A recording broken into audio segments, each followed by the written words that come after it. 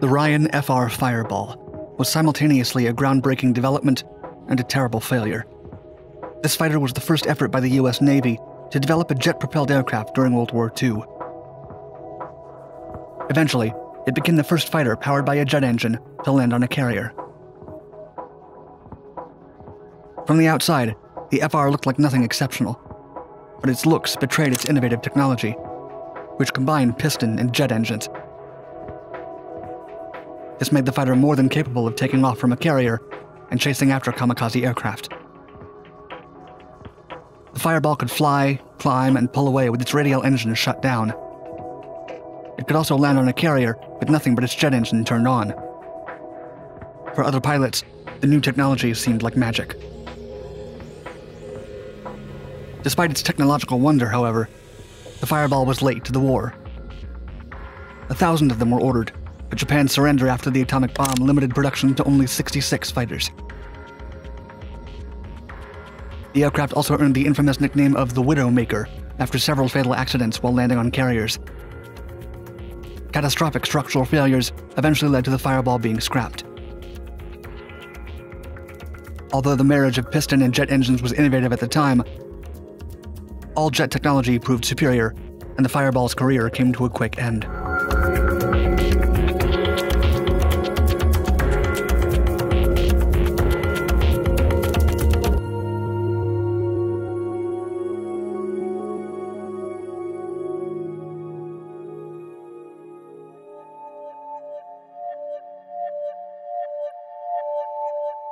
In 1941, the United States started exploring the concept of jet-propelled aircraft. The British were already ahead, thanks to Sir Frank Whittle's invention of the turbojet. But these early engines weren't without some problems, like slow acceleration and high fuel consumption. Throttle changes were also complicated, and the engines proved to be unreliable. On October 2, 1942, the United States Army Forces flew its first jet-powered aircraft, the Bell P-59A Aerocomet. The Bureau of Aeronautics faced a dilemma: either continue having outdated planes in service or try for jet aircraft, which seemed to need long runways and were incompatible with carriers. In late 1942, the US Navy finally joined the race for a jet-propelled aircraft. However, considering the issues with jet engines, they decided to pair it with piston-engineered technology. Under the direction of Admiral John McCain, the late Senator John McCain's father, the specifications called for a fighter with a piston engine that allowed it to take off from a carrier. The plane would also have a jet engine that would provide increased thrust for a faster rate of climb. 9 companies submitted proposals, and the Navy selected the design by the Ryan Aeronautical Corporation of San Diego. The decision came as a surprise, as the company had no experience in carrier-borne fighters. In fact, they were mostly known for their famous custom-built sports monoplane, the Spirit of St. Louis. Aboard this aircraft, aviator Charles Lindbergh became the first person to complete a solo, non-stop flight across the Atlantic Ocean. But the design of the Ryan Model 28 by Ben T. Salmon and William T. Immensku generated a favorable impression. The company was granted a contract for 3 prototypes, and eventually an order for 800 XFR-1s. The fighter's classic design betrayed its innovative interior. The low-wing monoplane fit one pilot in the cockpit, located forward at the leading edge of the wing. The bubble canopy allowed the pilot to have excellent visibility while flying. The entire surface of the aircraft was covered in smooth metal that had been flush-riveted. It could also carry 4 M2 machine guns and 4 rockets. Fed by the same fuel, the Fireball was powered by a right-cylinder radial engine and a General Electric I-16 turbojet. Other innovations included a laminar-flow folding wing and a tricycle landing gear, unusual in carrier aircraft. This fusion of jet and piston made the aircraft more reliable than other jet-propelled planes. A piston engine alone could power the fighter at cruising speed for long ranges.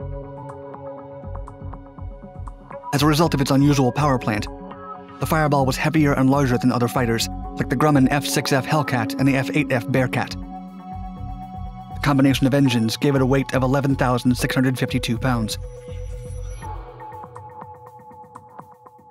On the other hand, the jet was highly effective for high-speed tactical situations. The Navy finally had a fighter that could climb at high speed while chasing down kamikazes, which were becoming an increasing threat.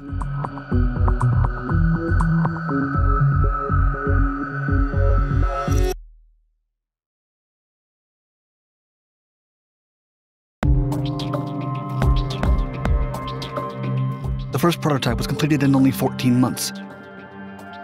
It came without the jet engine, which was installed shortly after the XFR-1 maiden flight on June 25, 1944.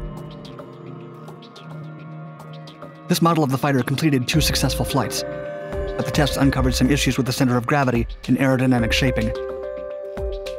20 XFR-1s were built with these issues. Later that same year, Ryan delivered the second prototype of the aircraft. Its first and second flights were extremely successful. The transition between the piston and jet engines went without a hitch, proving to be perfectly compatible. The Fireball could reach a top speed of 400 miles per hour and a cruise speed of 160 miles per hour on the piston engine alone. The fighter had a range of 1,600 miles and a ceiling of over 43,000 feet, above any other aircraft at the time.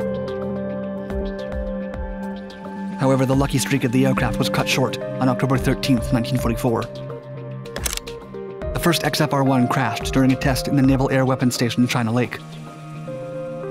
According to subsequent investigations, the fighter crashed due to weakness in the wing rivets, leaving them unable to resist compressibility effects in flight.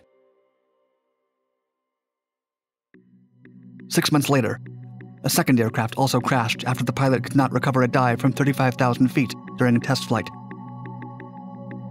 Weeks later, the third prototype crashed in Lindbergh Field as the plane's canopy blew off during a high-speed pass. Investigations concluded that the riveting along the wings couldn't maintain the needed stress resistance in any prototypes.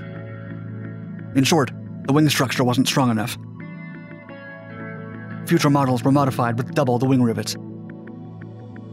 Its Douglas double-slotted flaps were replaced with a single-slotted flap, and the plane was given a new tail with stabilizers. After the issues were fixed, flight testing of the Fireball restarted. In 1945, the aircraft took its first test aboard escort carrier Charger. These tests were a success. The fighter made 5 catapult takeoffs on its piston engine, and another 3 using both engines. It could also land on the carrier without any issue.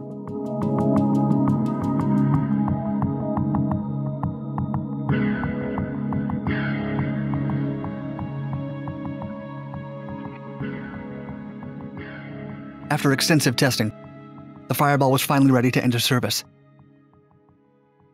In March of 1945, the aircraft was introduced to Fighter Squadron VF-66, but it never saw combat. 3 FRs were carried by the USS Ranger to carry out tests on deck, but 2 of them were seriously damaged during landing. Despite its technological innovation, the fighter came late to the war. The U.S. Navy placed an order for 1,000 Fireballs at the beginning of 1945, but that request was canceled after Japan surrendered following the dropping of the atomic bomb. All the pilots and FRs were transferred to the VF-41 squadron. With the VF-41, the aircraft made history. On November 6, 1945, it became the first aircraft to land with jet power on a carrier. Previously, the pilots landed with only the piston engine turned on. But that day, the radial engine failed in the fighter as it was approaching the carrier Wake Island. Moments before hitting the crash barrier, the pilot managed to turn on the jet engine and successfully land the plane. Pilots were pleasantly surprised by the fighter. Despite its common-looking exterior, pilots could form upon another aircraft and continue flying with the radial engine off. They could also climb or pull away like that, impressing those who witnessed what seemed like magical technology. Their reviews placed the Fireball higher than other Navy fighters that were operating in the Pacific. However, only 14 out of 22 trained pilots managed to complete the 6 required takeoffs and landings on a carrier. They would often crash the nose gear into the deck after the plane had landed. The Fireball was transferred to the escort carrier by Rocco in March of 1946, but issues with the nose gear persisted. That year, the aircraft suffered 3 fatal accidents. In one of them, the pilot collided with the target banner and then crashed into the water. In another one, the wing of a fireball broke off while doing a barrel roll and slammed into another fireball. Both pilots were lost during this accident. These series of unfortunate accidents led pilots to dub the aircraft the Widowmaker. The men were extremely reluctant about flying the Fireball, even after redesignating it VF-1E for publicity's sake. Fireballs were withdrawn on August 1, 1947. It was discovered that the aircraft couldn't withstand multiple carrier landings, as several of them came apart when landing hard from a high angle of approach. Soon after, the fighters were scrapped.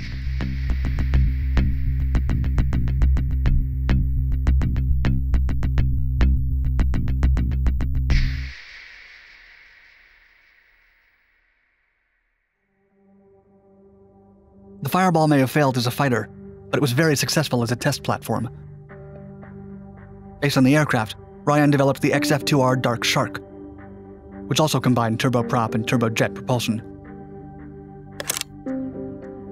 Unlike the Fireball, the Dark Shark had a 4-blade propeller system and a pointed spinner.